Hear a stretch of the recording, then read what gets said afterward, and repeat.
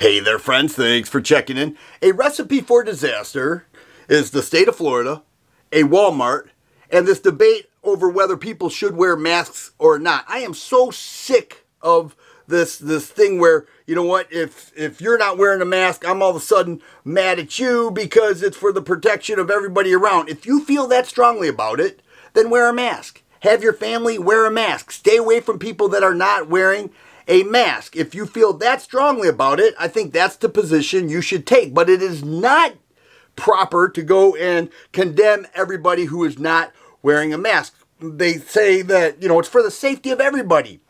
They say it's for the safety of you, it's for the safety of me, and therefore you need to do what I think you should do. And I think that's horrible. It's ridiculous. It shouldn't be that way. The same argument can be made for those who carry a gun. Say, you know what? I'm carrying a gun. You should be carrying a gun. We should be making sure that each other is safe. But we don't hear that argument now, do we? And that brings us to this story right here. It involved wearing a mask or a man not wearing a mask in a Walmart. It actually happened July 12th. It's making big news now. A lot of people are talking about it. It's all over the news. And I just wanted to share my thoughts about this because a lot of dynamics play into this story. A 28-year-old man named Vincent Scavetta was pushing his dad around in a wheelchair in Walmart. A 46-year-old man approached him and condemned him. Said, you're not wearing a mask. You should be wearing a mask. He had a 6-year-old daughter there. And an argument took place. Cuss words were drawing the attention of everybody around.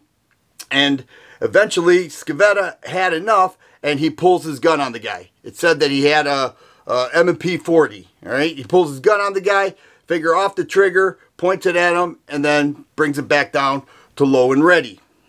He argues that, first off, in terms of the mask, that it was raining outside and that his mask was wet, making it difficult for him to breathe. Therefore, he was not wearing it. Also, he says that he was hit by an umbrella by the 46-year-old guy. Now, if that is true, which I have not seen any evidence of that, but it may be on the Walmart security cameras, which captured all of this, then he's got a argument for self-defense. If he was hit with an umbrella or even threatened with an umbrella, that is a weapon. You could get seriously injured by an umbrella. All right. Now, the pictures that I saw showed that the 6-year-old daughter had the umbrella, but he got a gun pointed at his face. And then Scavetta said, I will kill you. This is where things went south really quick. He's going to have to justify pulling his gun, that his life was in danger, his father's life, great bodily harm over this angry guy, over the fact that he was not wearing a mask.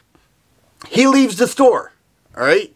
Now, it shows up on the surveillance cameras. Walmart people give it to local police. They put a warrant out for his arrest. His friend calls him. He turns himself in. He gets charged with a felony of aggravated assault with a firearm and improper exhibition with a firearm. And those are big time charges. Now, where did he go wrong? Well, he could have created some distance with the guy. And, you know, there's no evidence that he got hit with the umbrella. But if it is true, then I believe the charges should be dropped and everything should go on as normal. And I think the 46-year-old guy should be charged.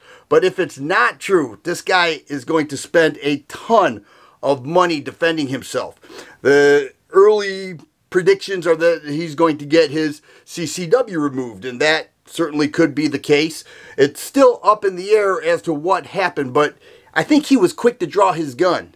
All right. Now, if his dad's life was in danger, okay, I understand. If his life was in danger, if he did get hit with the umbrella, but if he didn't, he's in big time trouble. And he, you know, to top it off with, I will kill you, making that type of verbal threat is just not a good idea for a CCW holder. If everybody in this situation just minded their own business and maybe did a couple yapping back and forth, but then they left the area, things would have turned out much better for both parties. But instead, this is going to be an ongoing story as to who was right, who was wrong, who's telling the truth, and who is lying. But when a gun is involved, it heightens the alertness, and everybody feels the need to weigh in on it.